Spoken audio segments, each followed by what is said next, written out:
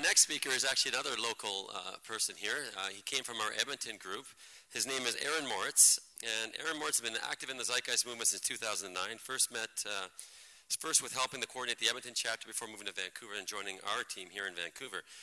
He became known in the movement following a popular series of web videos released under the title of the Infinit Yes, promoting a resource-based economy and related subjects. He is also the administrator of the Zeitgeist Media Project website and an editor for the Zeitgeist Movement official blog. So without further ado, Aaron.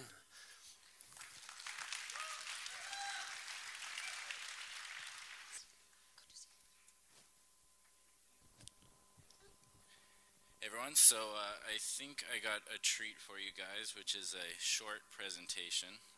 I was going to be splitting the time with another presenter, Brandy Hume, but she couldn't be here today, so I'm going solo. Today I'm going to be talking about what it means to communicate effectively and competently, and I'll be coming at that from a couple different angles. The Zeitgeist movement is, on the most fundamental level, an effort of communication. We are an organization existing with the specific purpose of promoting and helping to initiate the implementation of a more efficient and scientific social framework. It is a mouthpiece of a very specific train of thought that we propose as a mechanism of cultural change, which I think is best summed up by the premise of applying the scientific method to social concern. We attempt to spread the values of sustainability, efficiency, and scientific-based decision-making into the cultural zeitgeist. As such, our primary focus right now needs to be on the effective communication of the ideas, backed up with supporting lines of thought, the demonstration of their necessity, and of course, the facts and evidence, all of which are of the utmost importance. However, as important as they are in establishing the substance of the ideas, in many, if not most, communication scenarios, facts, information, and evidence mean next to nothing if there is not also respect, connection, and clarity. Facts are necessary, but not sufficient tools for communication. Because when a person feels criticized, judged, or blamed, it becomes hard for them to hear past the judgment. They may feel provoked into defensiveness or counter-aggression rather than a mutual sharing of ideas. True communication efforts can only be built on the basis of connection, by two parties willingly and gladly interacting for the purpose of contributing to each other's knowledge and well-being. Communication, by its very nature, is a two-way street, and besides the fact that listening instead of just waiting for your turn to talk is the nice and respectful thing to do, it's also strategic. Remember, communication requires respect, and if you're not interested in considering the points of view of others in full, you should not be surprised when they do not want to consider yours.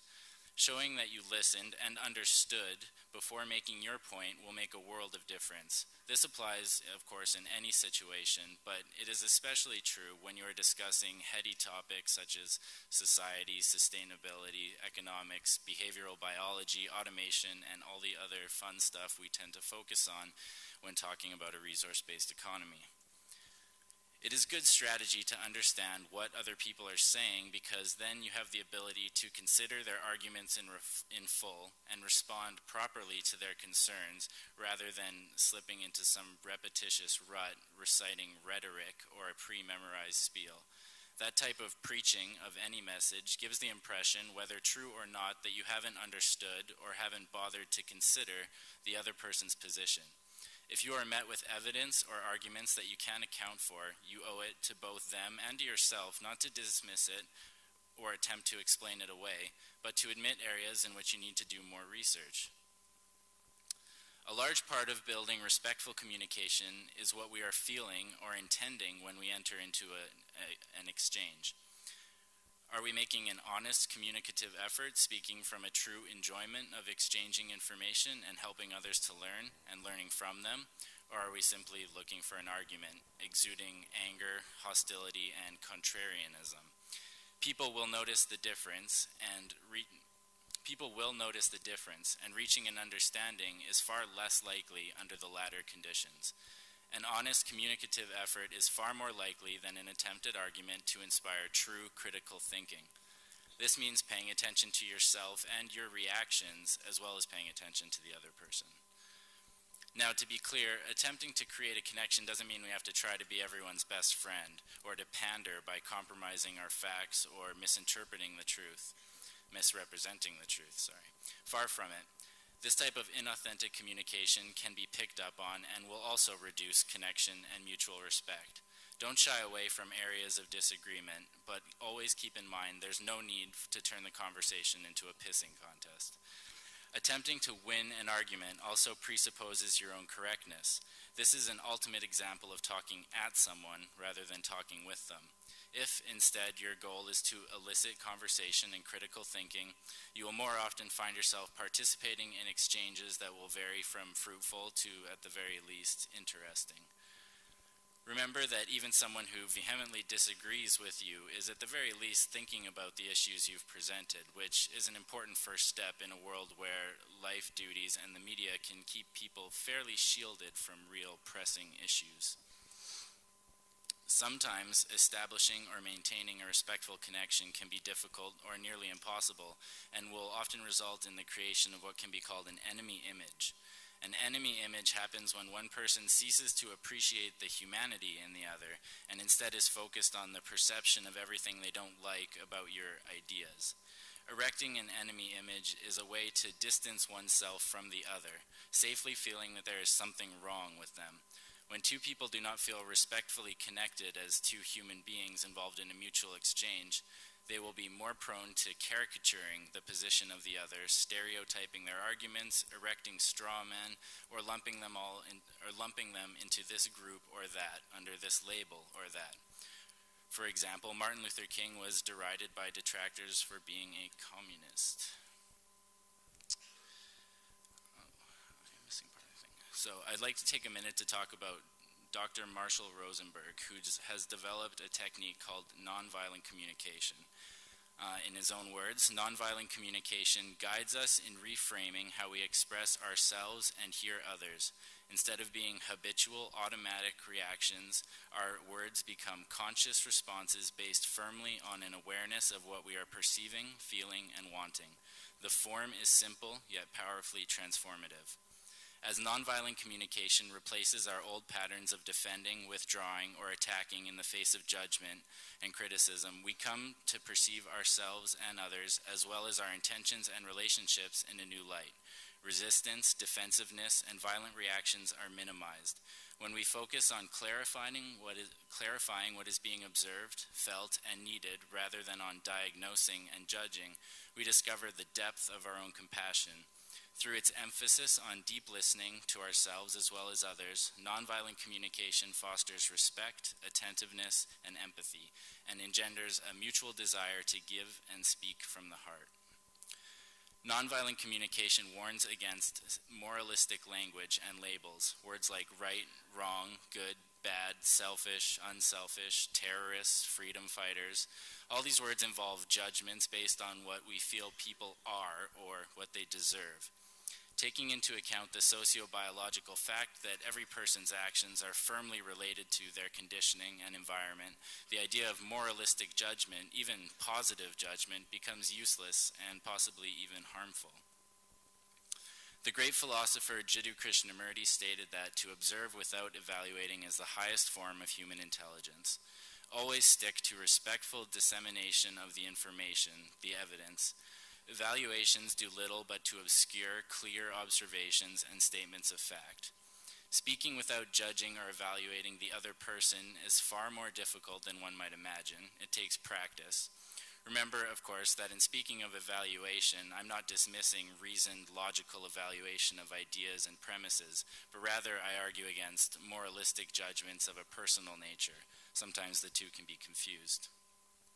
A person who does well in today's system may unconsciously take the simple observation that 16,000 children currently starve to death each day from inadequate distribution of food resources as a personal insult.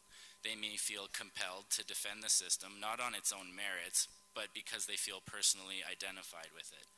There is often little that can be done to prevent these types of misunderstandings, except for a clearly stated distinction. Also, it is often preferable to word such observations as positive statements rather than negative ones.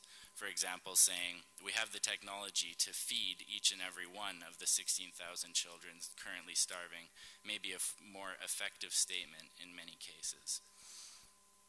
Now I'd like to take a few minutes to discuss general semantics.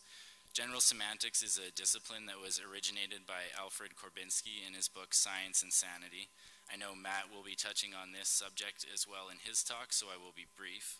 The core realization of general semantics is that our language has evolved with some severe flaws in its practical use because much of the language we use does not properly reflect the physical world around us.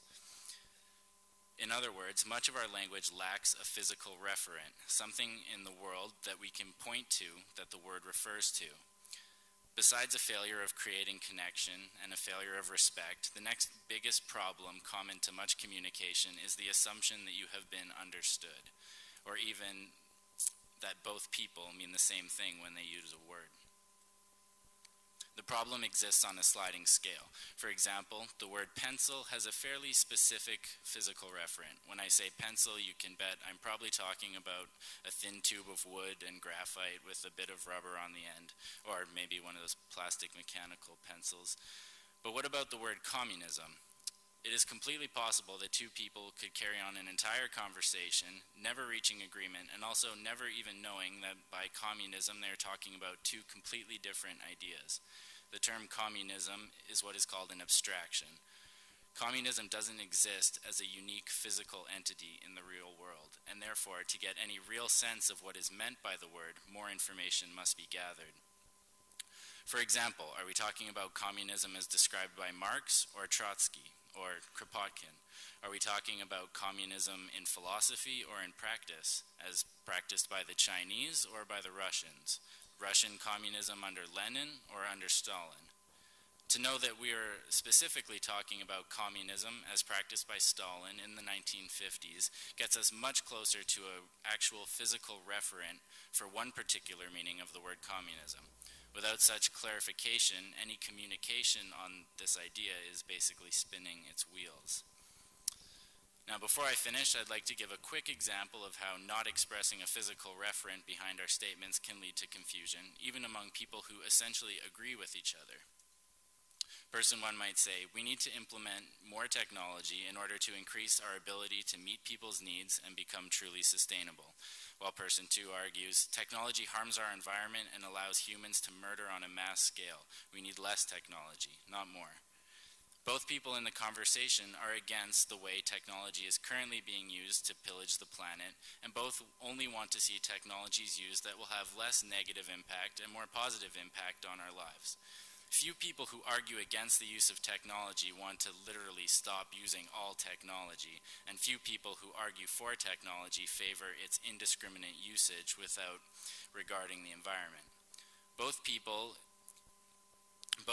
in the previous statements agree that the only technology that should be used is that which does not harm the balance of the ecosystem, and they're just focusing on different uses of the word technology.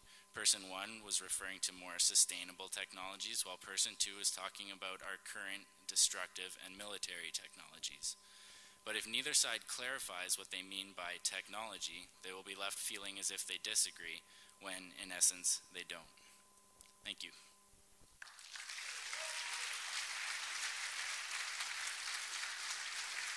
Thanks a lot for that, Aaron. Right.